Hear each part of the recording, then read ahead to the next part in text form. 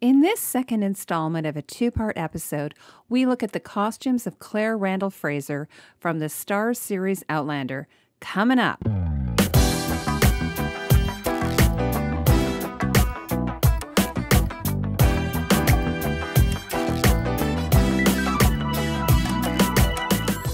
Welcome back to another episode of Costume Co. If this is your first time to the channel, we do almost weekly videos on the costumes from some of your favorite shows and movies.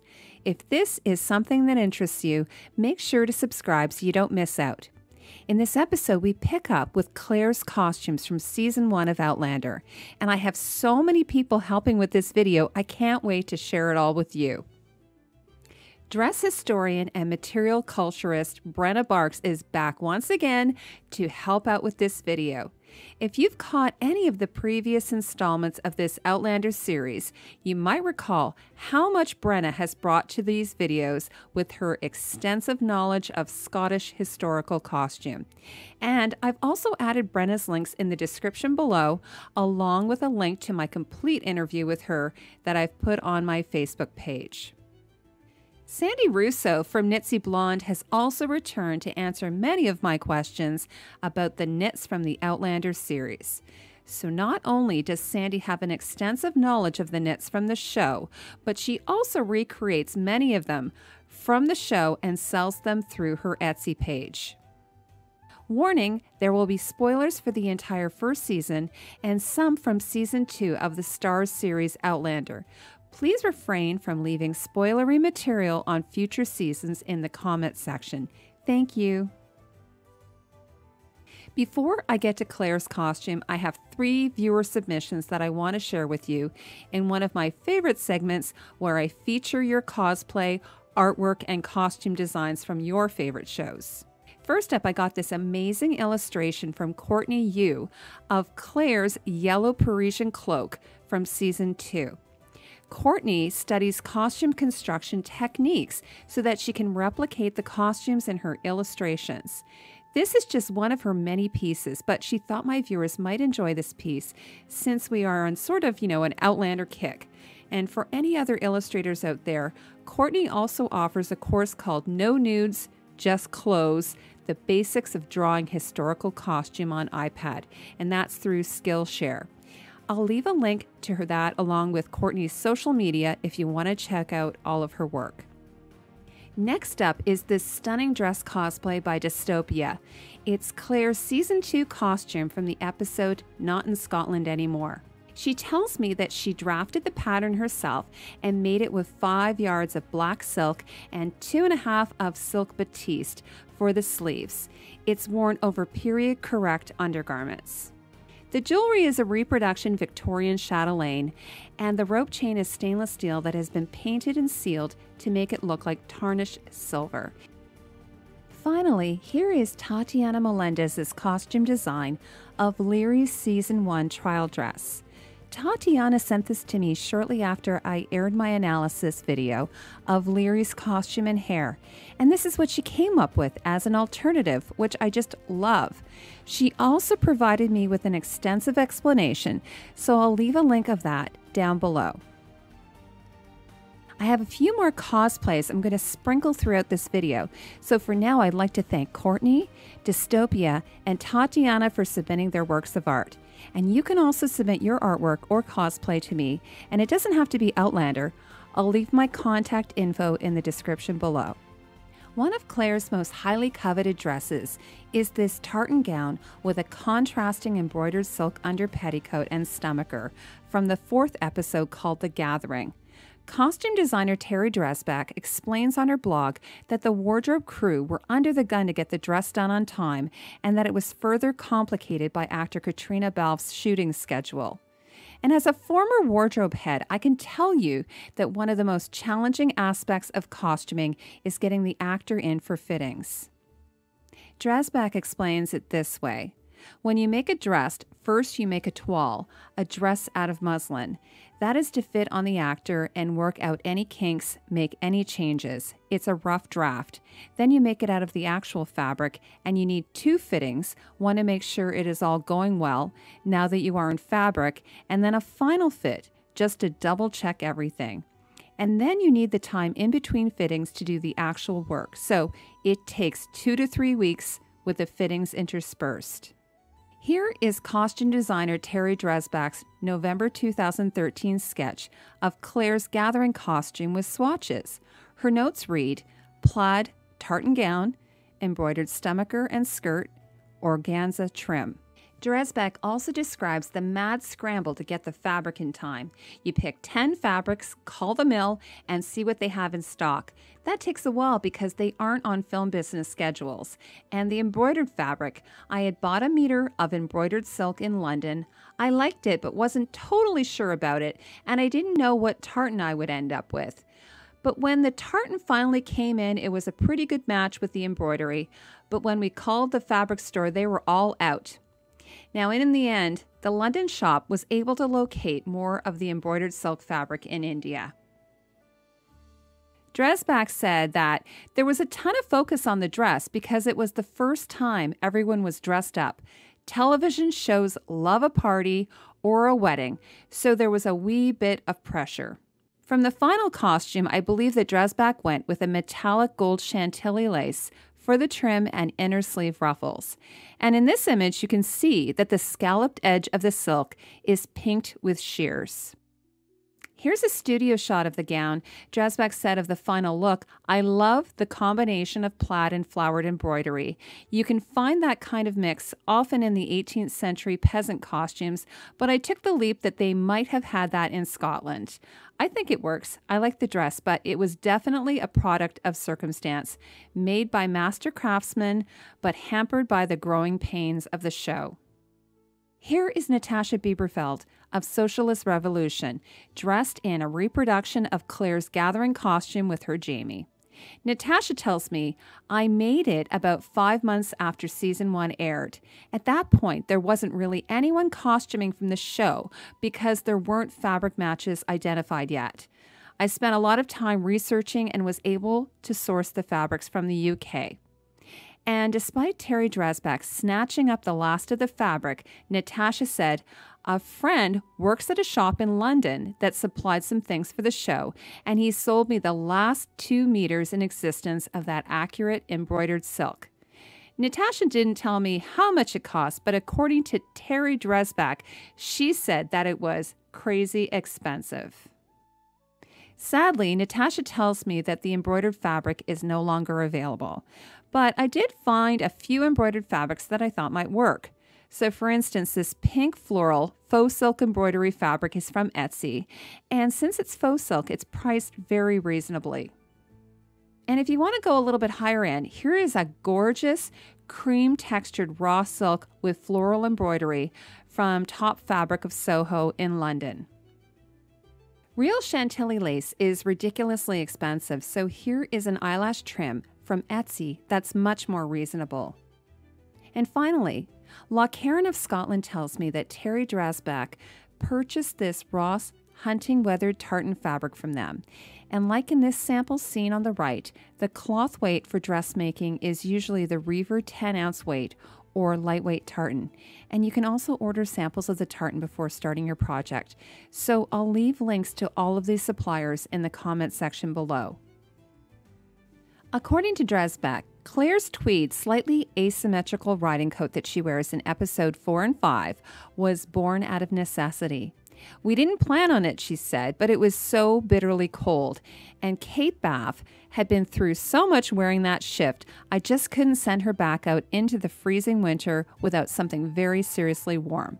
So Mrs. Fitz went back into her trunks and dug up this coat. It is very, very warm, and our girl was very, very warm. It's sort of an inside joke, but Dresbach often calls on Mrs. Fitzgibbons, who is the head housekeeper at Castle Leoch, to dress Claire from her many trunks of clothes. The tweed coat has a generously deep hood that's trimmed with fur. As you can see here, the coat is cut similar to a caraco, which is essentially a hip-length coat. And like Claire's bodices, the coat has inverted box pleats that give the skirt its fullness. Here are a few examples of 18th century riding jackets that Dresbach says inspired the silhouette of Claire's coat. The 1740s coat on the left is made from worsted wool, and it's trimmed with brocaded silk and silk satin. According to the John Bright collection that owns this coat, it states that this lady's riding jacket is based on the cut of men's coats of the time. The fullness of its skirt and its hard-wearing fabric make it a very practical garment which, together with a matching petticoat or skirt, could also be worn for traveling. And the 18th century wool and silk coat on the right is cut in much the same way. This French riding coat is from the Met. This worsted wool British riding coat dates between 1750 and 59, and it's from the V&A. The coat is lined with linen and silk, and the first two coats are meant to be worn open with a waistcoat, while this jacket, like Claire's, is fastened at the front with buttons. The collar and cuffs appear to be trimmed with rabbit or fox fur, although I'm not certain if it's real or faux fur, and the coat itself appears to be a Harris tweed. And as we've mentioned in previous videos, when Brenna has explained that the fabrics are too heavy for the time, Harris tweed wasn't really a thing until the 19th century. The historical examples of the riding coats depicted that I showed you in the previous slides show a much finer worsted type wool. Brenna Barks says, "Tweed, I cannot find any evidence before the 19th century, but it's not an area I'm as familiar with as I would like to be. However, a quick search through both the National Museum of Scotland and Victoria Albert Museum collections show nothing before the late 19th century." If you want to recreate Claire's tweed jacket, here's a genuine Harris tweed that I think is a pretty good match that's from Tartan Time in Edinburgh, Scotland. This barleycorn tweed has a prominent flecked pattern that is more richly textured than your standard plain twill weave. The high-end faux fur fabric on the right is also a pretty good likeness to Claire's fur trim. This faux fur and reindeer from Fabric Online in the UK, and according to their website, is a multi-tonal, long-haired faux fur with a white base and beige and gray tones. So I'll leave a link for both those fabrics in the description below. And Dresbach stated on her blog that she's not sure, but she thinks she might have purchased the buttons from Britex Fabric in San Francisco. It doesn't appear that they have the same domed buttons used on the coat, but I thought that these Thistle antique gold blazer buttons might be a great option. Dresbach said, "The gloves are made with kid, and we printed and drew stag antlers on them in honor of the Mackenzies."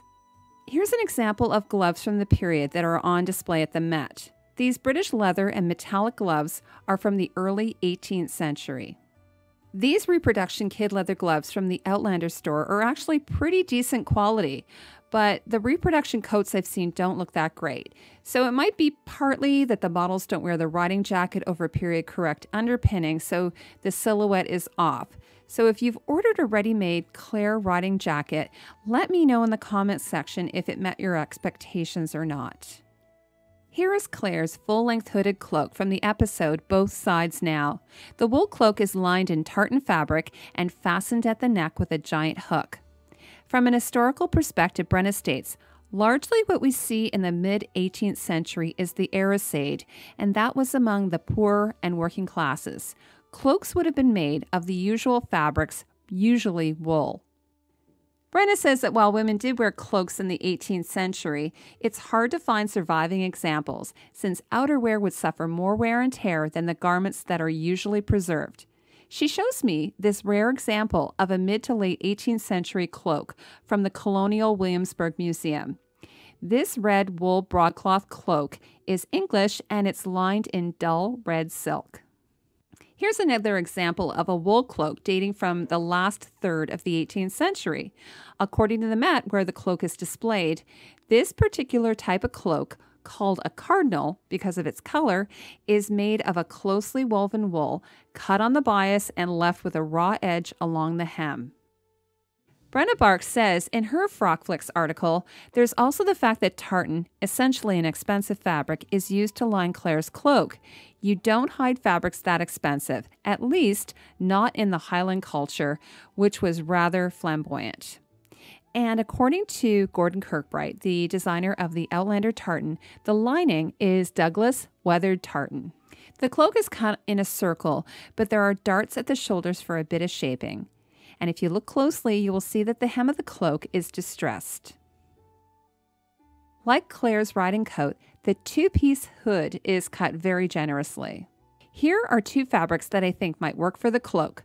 On the left is camel wool Melton coating from Cali Fabric, and on the right is Douglas weathered lightweight tartan fabric from Lochcarron of Scotland. So I'll leave those links in the description below. Here is a reproduction of Claire's cloak by Outlander Costumes and Crafts, and she's pictured with her Jamie. She tells me, "It took me some time to figure out which tartan it was. For once, I spent hours and hours on Scottish Registered Tartan Database, then ordered different swatches from different websites. And the final fabric came from Scotland," she thinks, maybe from Scotland Shop.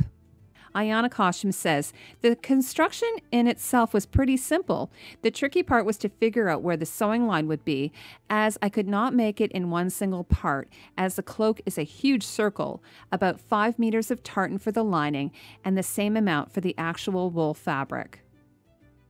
Here's a studio shot of her cloak in comparison to Claire's cloak from the series. When I asked her where she purchased the clasps, she tells me, "I did search for the perfect ones for months, but could not find the screen-accurate ones, unfortunately. I found some pretty similar one on Etsy, though." Claire wears this lovely green tartan dress in episode 5. The dress features a bodice with 3/4 length, slightly bell-shaped sleeves with a simple linen ruffle insert and a fully pleated skirt. She wears the dress again in episode 6. Here's a good close-up of the bodice. The stomacher portion is cut on the bias, and it appears boned at the center front, and the neckline is trimmed in matching braid. Claire wears the dress once again in episode 7. Here's a great side view. The shelf is created by the bum roll under the dress. In this picture, you can see the skirt pockets. Here's the dress from an Outlander exhibit. Here is Natasha Bieberfeld of Socialist Revolution once again modeling this Claire green tartan dress cosplay. Natasha tells me that the green dress was made with American Duchess's Simplicity pattern with her recommended hacks. This inspired tartan called Lost Soul was created by Gordon Kirkbright, the original designer of the Outlander tartan fabric. Natasha purchased the fabric from Gordon Kirkbright and Jennifer Begley through GK Textiles. So I'll leave Natasha's social media links so that you can check out all of her cosplay creations, along with the links to the Simplicity pattern and tartan fabric in the comments section below. I thought that I'd also show you this incredible pleated skirt from Outlander Costumes and Crafts. I'm always so mesmerized by beautifully pressed pleats. Outlander Costumes tells me that she didn't get to finish the bodice before leaving for France, lucky girl, but hopes to get back to it when she returns. So for the skirt alone, she used 8 meters of the same Lost Soul tartan fabric from GK Textiles, which she says is lovely to work with. So hopefully we can get a picture of her wearing it when all is said and done. Here's a work in progress of the skirt by Outlander Costumes and Crafts, attaching the waistband to the pleated skirt. Claire adds this lovely knit shawl in episode 5. According to Knitsy Blonde, the rent shawl, as it's called because of the name of the episode, is a garter stitch, triangle-shaped shawl that uses a technique called intarsia for doing the different colored stripes. Here is what Sandy's version of the rent shawl looks like from the front and back. The entire shawl is knit in one piece. Sandy mixed the shawl in 4 different color combinations. The greens black tweed is like Claire's shawl. Here is what the heathered tweed wool looks like, Sandy's saying. They have what is called neeps embedded in the yarn. Those are little flecks that you see. This is worsted weight wool and size 8 or 9 needles, not the big chunky stuff like the cowl. You can purchase Sandy's shawls from her Etsy shop. The rent one is one of her most popular items. All of her knits are made to order, and depending on the time of year and size of the item, it takes about 6 to 8 weeks to make. Or if you're a savvy knitter, you can also order her pattern from her shop as well. She also has a great video tutorial on intarsia knitting that I'll leave below with her other links. In episode 7, Claire wears this stunning wedding gown in her marriage to Jamie. When I press Brenna Barks to tell me which Claire costume is her favorite from season 1, she says, If I have to pick absolutely one, it's her wedding dress. I know exactly what gown was referenced, and I think they did such a beautiful job of recreating it to fit a modern silhouette. This is Dresbach's sketch of Claire's wedding gown from 2014. So it's possible that this was drawn after the fact, as sketches sometimes are done once the initial concepts are finalized.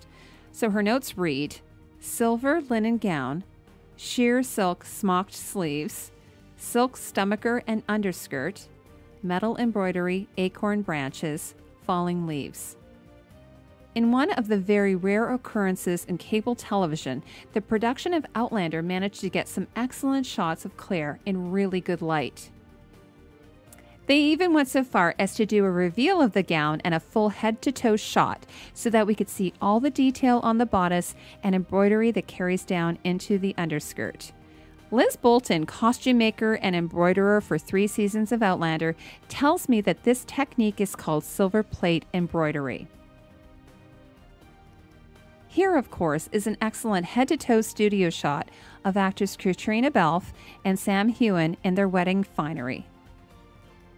Brenna tells me that Claire's 18th century wedding gown was inspired by this extraordinary Sophia Magdalena, Queen of Sweden wedding gown from 1766.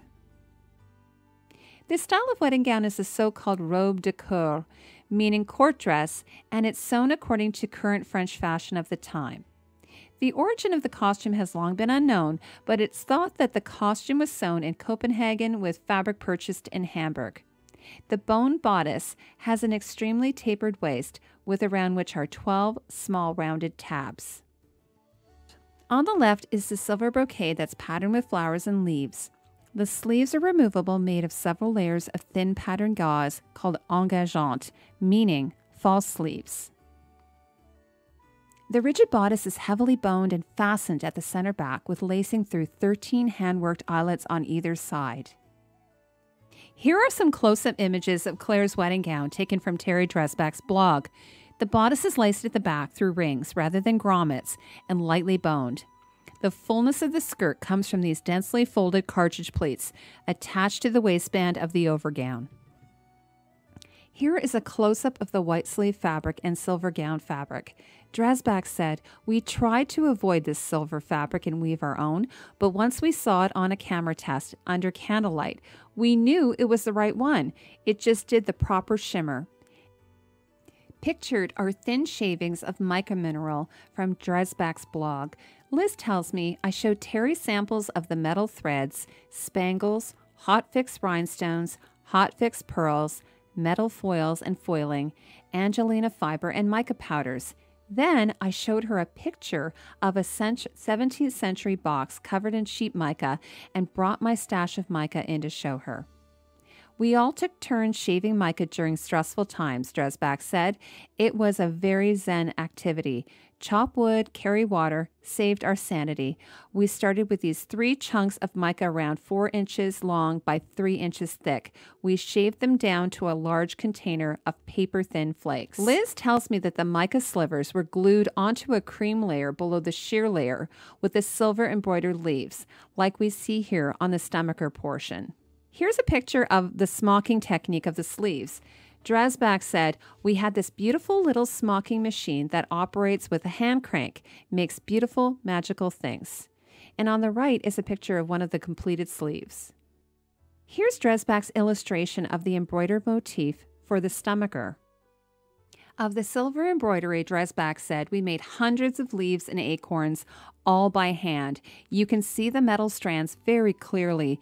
It is an amazing process, extraordinary work." And then Liz tells me, "We stitched the leaves and acorns on net so we could start producing the embroidery before the dress was made. It also gave us the freedom to have many people embroidering at the same time. The slips, as embroidered motifs to be applied or called, could be positioned wherever we liked, and the breaking down process for the embroidery wouldn't be directly on the dress fabric." There were 6 people embroidering leaves and acorns over 6 to 8 weeks, Liz says, and I embroidered the stomacher myself over about a week. Once the embroidery was done, the individual slips had to be aged with dye and breakdown, and then they had to be hand sewn to the gown. One of the most challenging aspects of working on the gown, she says, was probably to work on how to make the 3D stems and ribbons for the stomacher using very fragile strips of metal. The more embossed they are, the easier they are to snap. After researching supplies and ordering supplies and going through the sampling process for the embroidery, Liz says, Terry decided on plate embroidery for leaves and acorns using a little pearl, a stiff spring of metal thread cut and used like a flexible bead for the acorn cups, with different textures of plate used for the stems and ribbons on the stomacher. Of this close-up of the completed stomacher from her blog, Dresbach said, all the leaves, stems, and acorns have been painted to look as though they've been oxidized, giving them lovely tone and depth. The stitching or smocking on the silk reflects the stitching done on the sleeve. Just stunning work by my amazing crew. And I thought I'd show you this picture, Claire's gown waiting for her display to be ready. I always think about how horrified the costume designers must be when they see something like this, a fully dressed mannequin sitting on a dolly without so much as a drop cloth over it after hundreds of hours have gone into its creation. Liz tells me, I think what surprised me about the gown was the amount of time that went into it, far beyond the scale of any costume that I've ever worked on, and I've worked for the National Opera and ballet companies. So at least someone had the idea to lift the skirts up so that it wouldn't get caught in some piece of equipment. Here's an incredible cosplay of Claire's wedding gown by Lilu3121. She says, I made this dress 2 years ago to wear it on a German Outlander convention in Cologne called The Gathering. And with this dress, I won first prize of the costume contest there. Lilu says that for her stunning recreation, the entire project took about 4 months, most time for modifying the pattern and the embroidery. She tells me that the fabric was a challenge to find on a budget, and this is where she was very resourceful, saying, so the white muslin wasn't hard to find. I ordered it at an online fabric shop. The gray linen was very much harder to find, and I couldn't find a cheap silver shining linen. So I bought a gray linen curtain at IKEA and dyed it with silver color. Funny enough, she says, a few weeks ago, I found a perfect silver shining linen in a sale at an online shop. So I was so crazy and ordered 14 meters, and if I find time, I will chance it. Costume designer Terry Dresbach gave Lilu a shout out on Twitter.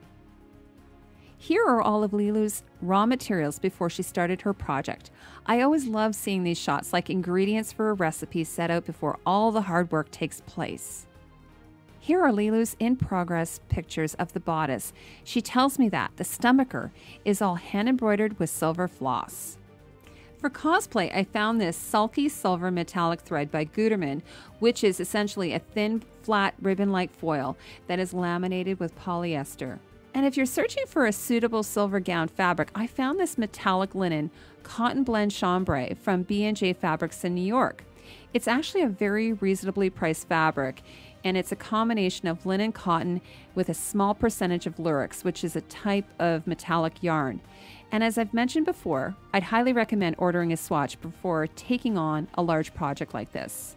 And for the sleeves, stomacher, and underskirt, here's my go-to silk chiffon from Top Fabric of Soho in oyster, although it's not, exactly a pure white. The next most important aspect of Claire's wedding ensemble, of course, are her gorgeous underpinnings. It's important because her low neckline of the gown is contingent on the silhouette of her strapless stays. The stays are worn over a very sheer shift. Methinks that this one is silk, and it's worn under her petticoat. This picture features the beautiful quilted band on the bottom of the petticoat. Here's a shot of Katrina Balfe during a fitting or for a continuity picture wearing just the shift and the front lacing stays. I don't have a good close-up of the stay fabric, but it looks like it's floral and leaf whitework embroidery. There's also this pretty embroidery bordering the petals. The stays are laced through these metal rings like we also see on her wedding gown that are stitched on one side of the ring with very tiny stitches. For historical reference, here's an example of ladies' French silk brocade stays from Augusta auction that date from 1700 to 1720. These stays feature metal eyelets that lace the panels together. Here's a good close-up of Claire's wedding ring. According to Dresbach, this ring is supposed to be made from a key and was changed to the ring from the book, which apparently many fans were disappointed at. I personally like this rustic style of jewelry. To me, the ring reminds me of these 11th century Viking amulet rings seen here, and they're both from Sweden. In the episode By the Pricking of My Thumbs, Claire wears this silk brocade gown. Dresbach states on her blog, "Anyway, this dress was one of the first costumes I got really excited about. We finally had a permanent and very talented cutter, our third in about 2 months. The result was very exciting." As I've mentioned before, the gloomy interiors of the castle do no favors for dresses like this. It just makes the motif on the gown look muddied. Dresbach has also added this fur ruff and cuffs to the dress. Here's a better shot of the gown in this behind-the-scene image. In these mannequin shots from Dresbach's blog, you can see that the woven fabric is actually a gray-green background with a golden leaf motif. The thread creating the bone channels looks white, but that might just be from the flash. The bone channels and back lacing are identical to her wedding gown, as is the cartridge pleated skirt.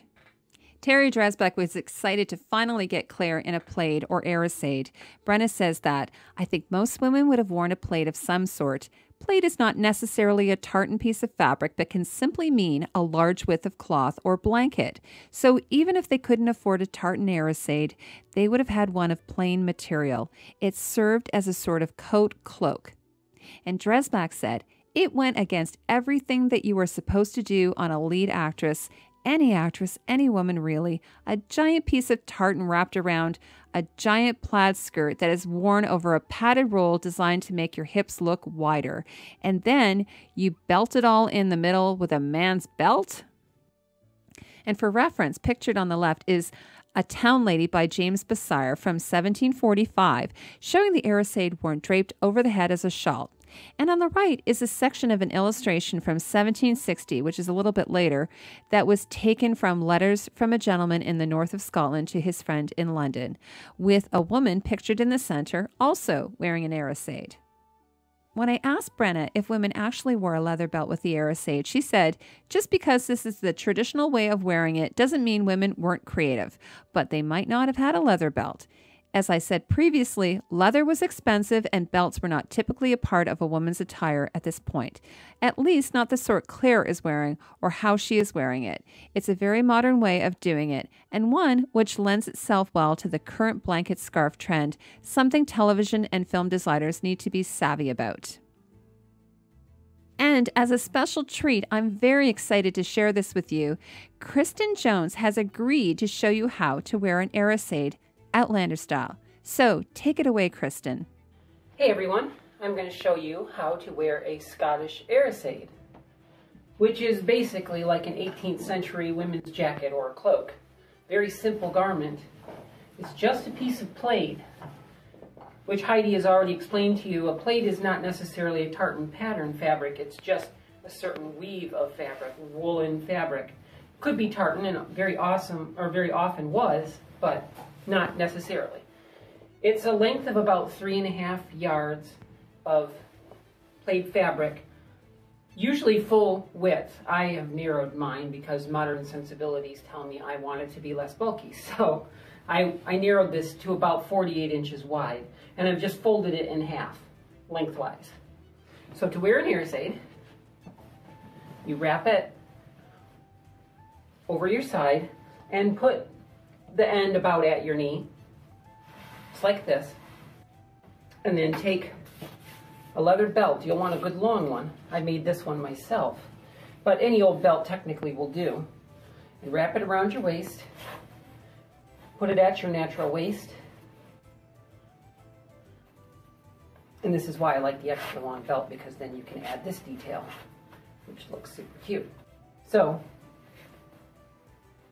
adjust so that it lays at an angle across your bust that's pleasing. Straighten it out on the side. And that's it for the first half. You could wear it just like this, except it would drag the ground. It's quite long still. And it wouldn't keep this half of your body warm. So take the other half and wrap it around you like a scarf or a shawl. Just wrap it around you like this.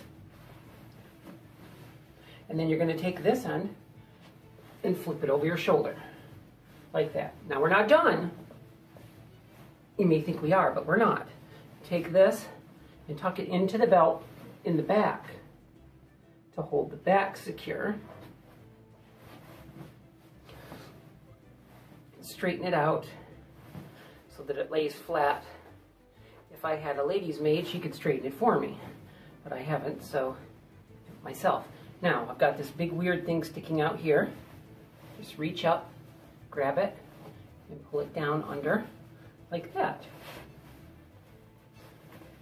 A little bit of straightening to do, and you've got a super warm woolen cowl that you can wear. Keeps your entire upper body warm and looks super awesome too. That's it. I really love Claire's episode 14 juggler costume. That includes a man's embroidered coat and hand-painted waistcoat, linen shirt, trews, and a tricorn hat. Dressback said, "There is nothing greater than a woman wearing men's clothing." Kate so embraced and reveled in the freedom given to Claire and to herself after both of them being trapped for months in heavy woolen women's clothing. Here's a great behind-the-scenes shot of Katrina Balfe and her body double. Notice that the costumes are identical in every way, down to the missing button on the coat. Here's a studio shot of the costume.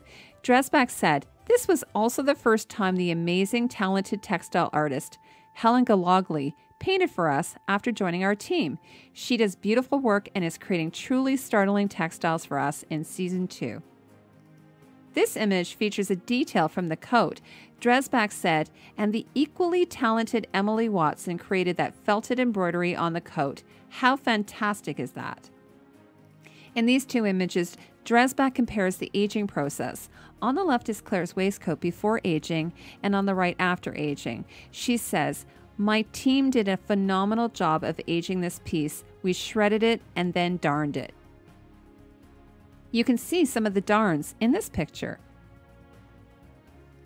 For Claire's Season 1 finale costume, Dressback describes on her blog how her team were already knee-deep in Season 2 costumes and had lost their cutters and were just rotating through cutters when they had to make a decision about this dress. Dressback said, "I remembered that we still had one of the very first costumes we had made for Claire somewhere in the racks. I think it was the second costume we'd made for her, and for some reason we decided not to use it and never finished it. We dug it up and found our solution," she said. "We could finish it without having to design and cut an entirely new gown, and it was actually quite perfect for the traveling costume procured for Claire by the monks. A pretty gown, but nothing spectacular. It was completely believable that it would have belonged to someone else." Dressback said, "One of the things I loved best about this gown was the lovely embroidered stomacher we had made. It came from a piece of embroidered fabric we picked up shopping at the Portobello Market in London. It was also one of the first examples I had seen of metal plate embroidery, which I had completely fallen in love with, and we ultimately used on Claire's wedding dress." And interestingly, you can see some stains on the linen embroidered fabric. Dressback said, "We didn't even have an embroidery team at that point in the very beginning of Season 1, but Liz Bolton had let me in on her skill as a historical embroiderer. I asked if she could embroider a petticoat to match the piece of antique fabric, and we ended up with a very sweet gown. It was perfect for embarking on a new life in France." And you might notice that in this picture, the embroidered fabric is upside down with the flowers hanging downward. Here's a picture of the completed costume without the cloak. And in this shot from Season 2, you can see the embroidery on the skirt that Liz Bolton matched up to the bodice. And I also love this pretty blue-green hooded cloak, a similar shorter version of her tartan-lined cape. That ends Part 3 on the costumes of Outlander. Thank you to everyone who participated in helping make this video possible, but especially to Brenna Barks, who has helped toward making 5 Outlander videos in total. And if you haven't had a chance to check out my other Outlander videos, I'll leave a link in the description. And as always, thank you so much for watching.